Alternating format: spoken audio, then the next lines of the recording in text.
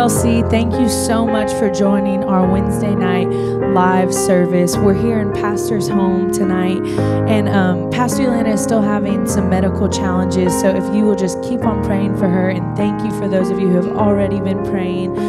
They've opened up their home for us to do service for you all tonight, and I want to let you know that Sunday mornings we are back in the building at 10 a.m. So if you want to be in the building with your church family, please come join us. We would love to see your faces. We can't touch you yet, but we'd at least get to see your face, and that would be cool. So come see us on Sunday mornings. But right now, if you just want to worship with us from your home, we're going to do some worship right now. So if you'll just welcome his presence right where you are. Father, we welcome you. Wherever we are is where you're willing to meet us. Your word says that you inhabit the praises of your people, Father. So as we lift up your name, will you just allow your spirit to come dwell with us? We need your spirit more than ever, Father. So will you just allow us to feel your presence close and let it be something that's tangible for us, that your presence would just rest over us. Before I spoke a word, you were singing over me. You have been so, so good to me. Before I took a breath, you breathed your life in me. And you have been so, so kind to me. And so the overwhelming, never-ending, reckless love of God, oh, it chases me down, fights till I'm found, leaves a 99. I couldn't earn it, I don't deserve it, still you give yourself away. Oh, the overwhelming, never-ending, reckless love of God.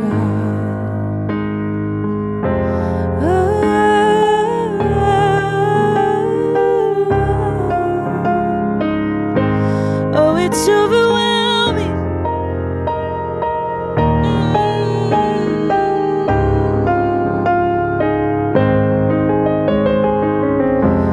When I was your foe, still your love fought for me. Oh yes, it did. And you have been so, so good to me. Come on, this is my favorite right here. When I felt no worth, you paid it all for me. Yes, and you have been so, so kind to me. And oh, the overwhelming, never-ending, reckless love of God, oh, it chases me down, fights till I'm found, leaves a 99. I couldn't earn it, I don't deserve it, still you give yourself away. Oh, the overwhelming, never-ending, reckless love of God. I can feel your love surrounding us. Let your love surround us.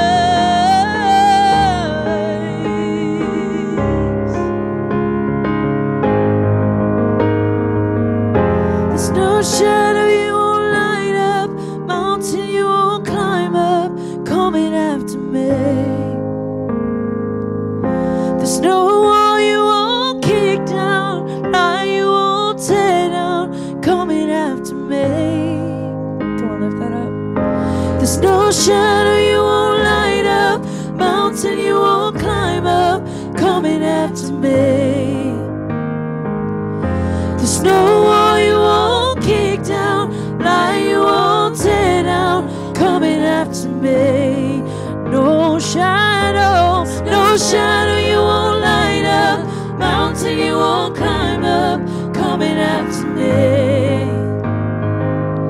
There's no wall you won't kick down, lie you won't tear down, coming after me. Oh, the overwhelming, never-ending, reckless love of God. Oh, it chases me down, fights till I'm found, leaves the 99. I couldn't earn it, I don't deserve it, still you give yourself away. Oh, the overwhelming, never-ending, reckless love. I couldn't earn it, and I couldn't earn it, I don't deserve it, still you give yourself away. Oh, the overwhelming, never-ending, reckless love of God.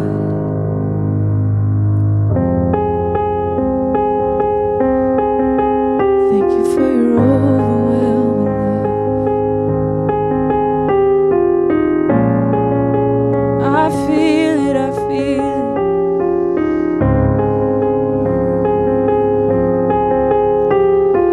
Here I am, down on my knees again, surrendering all, surrendering all, with arms stretched wide. I know you hear my cry. Speak to me now. Speak to me now. I surrender. Yes, I do. All I have, I give to you, Jesus. Come on, let's sing this together. Drench my soul. Drench my soul as mercy and grace unfold. I hunger and thirst. I hunger and thirst. Come on, with arms stretched. With arms stretched wide, I know you hear my cry. Speak to me now. Oh, speak to me now. I surrender. I surrender. I surrender. I wanna know you more. I wanna know you more. I surrender. I surrender. I wanna know you more. I wanna know you more.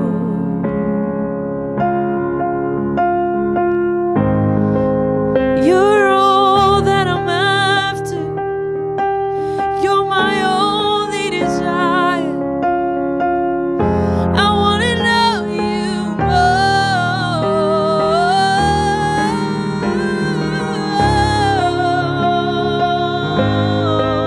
I wanna know you more. I wanna know you more. Wanna know you more. Like a rushing wind, Jesus, breathe within. Lord, have your way. Lord, have your way in me. Like a mighty storm, stir within my soul. Lord, have your way.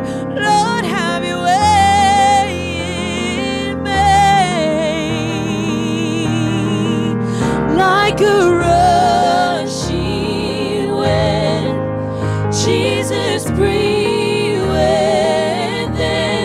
Lord, have your way. Lord, have your way in me. Right now, like a mighty storm, stir within my soul. Lord, have your way. Lord, have your way in me. Like a rushing wind. Jesus, breathe within. Lord, have your way. Lord, have your way in me. Like a mighty storm, like a mighty storm, stir within my soul. Lord, have your way. Lord, have your way in me. And I surrender. I surrender. I want to know you more. I want to know you more. I surrender. I surrender. I want to trust you more. I want to trust you more. I want to trust you more. I want to trust you more. I want to trust you more. I want to trust you more. God, we just ask that your presence will change hearts and change minds. That your spirit still holds so much power and still holds so much authority. And that when we lean into you, things really do change. When we lean into you, we lean into your heart, we lean into your mind, and that we become more like-minded like you, Jesus. And that your spirit will change us, will change the nation, God. Right now, we speak over the United States of America right now, God. We speak over the evilness that is resting on our country right now, God, that your presence would just come and rest upon us, God, that this would work out for your good, God, that somehow you get glory out of everything, that our worship really does change things, God, and we lean into you. We just lean into your presence. We lean into your voice, and we thank you for your presence that is still so real. In Jesus' name. Amen. At this time, we want to welcome our pastor, Pastor Wess Morgan.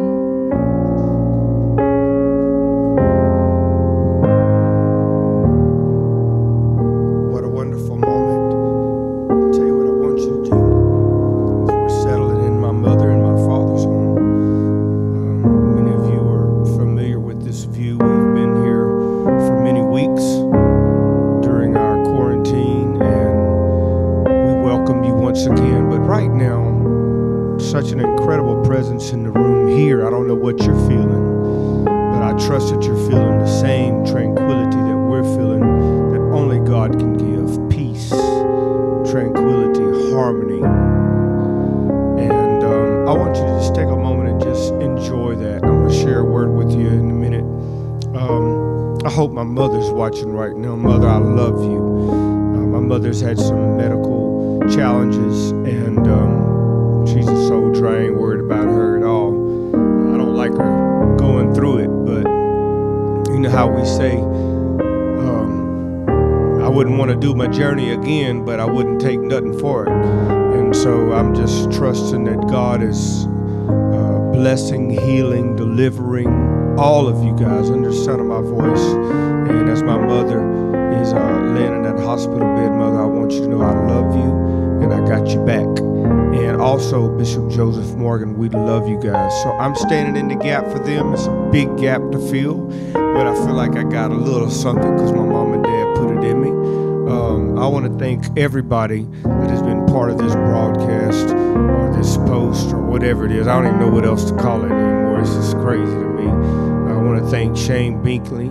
I want to thank Malachi Morgan, my son, my middle son, Miss Angie Cabler, Dr. Jason Cabler, coming straight from work, getting this done so that we can get the word to you.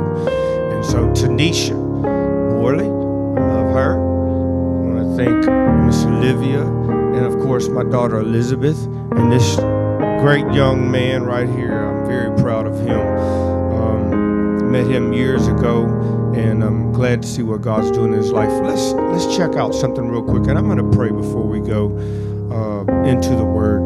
But let's just take a moment to just saturate in this moment and let your heart be filled with joy and peace. This is what we need. That's what God sent His only begotten Son to give, is quality living. So get ready for a word right now. But while you're doing that, as I pull my iPad out and start pulling scriptures together, I want you to just rest in this moment and enjoy this moment. You deserve this moment. Many of you are working. You're trying to take care of your kids. You're trying to take care of education. You're trying to take care of all kind of stuff. You're multitasking. And I know the feeling. I empathize with you. But right now, I want to give you a word, and I want to share something with you that I think that really, really will bring some insight to what we're all going through. All right?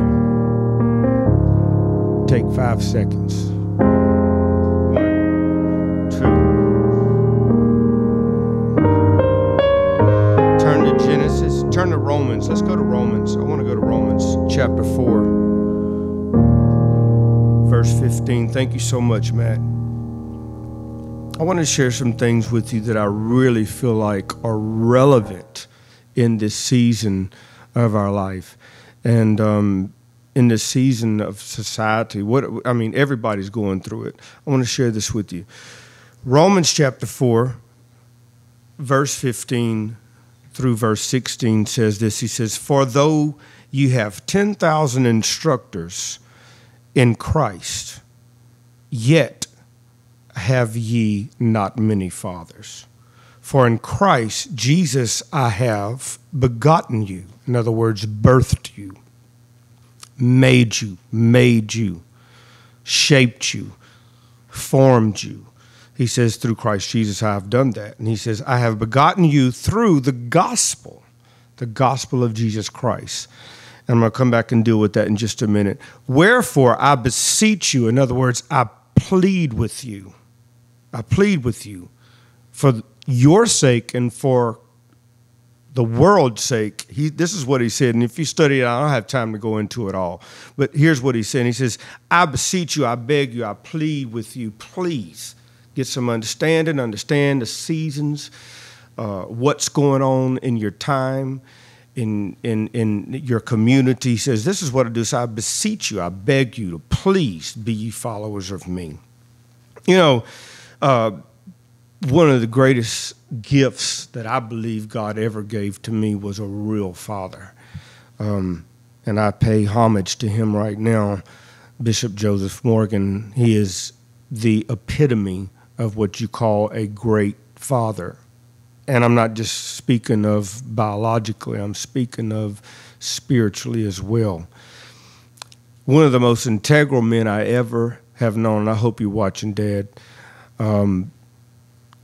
because he stands for what's right. And, you know, that's the thing that we've got to understand right now. We got to stand for what's right.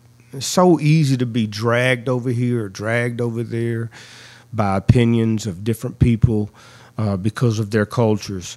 The most important thing we can do is stand up for what is right. And I am proud of my church, Celebration of Life Church. By the way, please continue to support. Please continue to do what you're doing right now. I thank you so much for allowing us to, through finances, to penetrate this gospel into the communities that we're living in. But I love what Paul says here. He says, I beseech you, be ye followers of me. Or Christ said this, and through Paul, he's, quoting him. And the thing about it is that when you understand about a father, and I know I got a little bit of time here, so I'm trying to scroll through my notes and be very decisive about what I want to bring out and what's the most important to bring out. I got 7 minutes. My floor director, Dr. Cavler's telling me.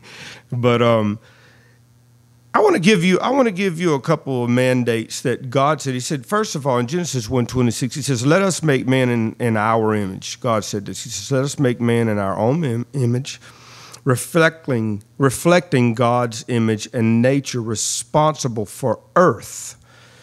Do we really understand how big God is? He has placed us in a position and a posture to be prosperous in this, all right? Here's our mandate right here. Prosper, good health, peace, financial prosperity, reproduce spiritually, in the kingdom, and physically. Watch this. Fill the earth. Fill the earth. In other words, spreading the gospel. And if you look at that, you'll understand that that's what he means. He said, spreading the gospel. Fill the earth with my glory. Situations destroy our lives.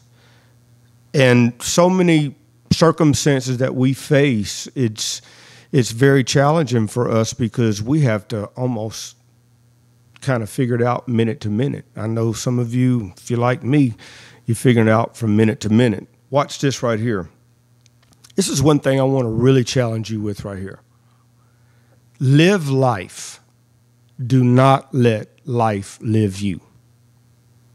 I want to say it one more time. Live life. Don't let life live you. And I say that, and let me just kind of just build on that just for a second. So many people, they let life dictate their happiness, their peace, their joy, all of these things. But I am encouraging you right now to not let life dictate you. You dictate life. He says, I've come to give you life and life more abundant. In other words, I'm giving you life. Do what you will with it. But, you know, we were talking to the kids earlier, and you know, right now I'm not really into taking 3 points in a poem. I'm really into talking from my heart right now. And, you know, one of the things that I want to point out about fathers, you know, I think I was watching a post today about how Dr. Martin Luther King was talking about riots. And I have to be honest with you, my heart yearns for that type of leadership and fathership right now. You know, we talked to the kids earlier, and I listened to them talk, and I really was interested in hearing what they had to say about their fathers and how they relate their spiritual father to their earthly father. And it was amazing because I kept hearing that the spiritual father always makes up the difference for what the earthly father misses out on. And it was very, very intriguing to watch and listen. Of course, you know, one of my children were talking about it, and so it was good for me to hear what her thoughts were about me as being a father. But I will tell you something right now. If ever we need fathers to speak up, we need fathers. Let me show you something right here. I took down some notes right quick about a father. Let me give you the acronyms for a father. F, faithful, forgiving, funny. A, action, active prayer, available. I'm telling you something, we need the availability of fathers like never before. You know, the scripture teaches that that if we don't listen and we don't incline our ear to our Heavenly Father, then we are bastards. And, you know, one of the things that's made me so upset through the years is that, you know, we talk about fathers being neglectful, but what about sons and daughters being neglectful? Because that relationship is a two-way street. And that's what the scripture talks about. And when Paul talks about it, he says, listen to me. He says, if you can't be corrected and chastised by your spiritual father or your heavenly father or your biological father, then you're a bastard, basically. And you place yourself into that position. And so that's a two-way street. But the most important thing I want to speak to is how much we need spiritual fathers, men of God, people who have real, true, genuine doctrine to stand up and teach our children that you don't have to be out here in the streets and be bastards. This is a season right now for all of the real leaders to stand up. And, for me, I'm all up in my children's face right now. And I'm going to always teach them to make the right decision and, more importantly, the next right decision, because sometimes you live in minute by minute. But this is a time I need every father to look far beyond your present circumstances and understand that this is a season for you to speak up. Raise your children up. Many people in the community that they just don't have people speaking into their lives. And that's what we have decided to do at Celebration of Life. We are going to father and we're going to raise and advise and counsel your children and you. Celebration of Life loves you, and we're so excited that you are a part of this community. We look forward to spending more time with you. Understand that this is a time for you to raise up. Do not be a calamity howler. Stand up, speak good words, positive words, and let's be peacemakers, because that's what being blessed is all about, is being a peacemaker. God bless you. Don't forget to support your ministry. Celebration of Life, all of you who are watching, members, we love you, we miss you, and we're thankful that you are not just members, but active members in this church. God bless you very much. Peace and blessings.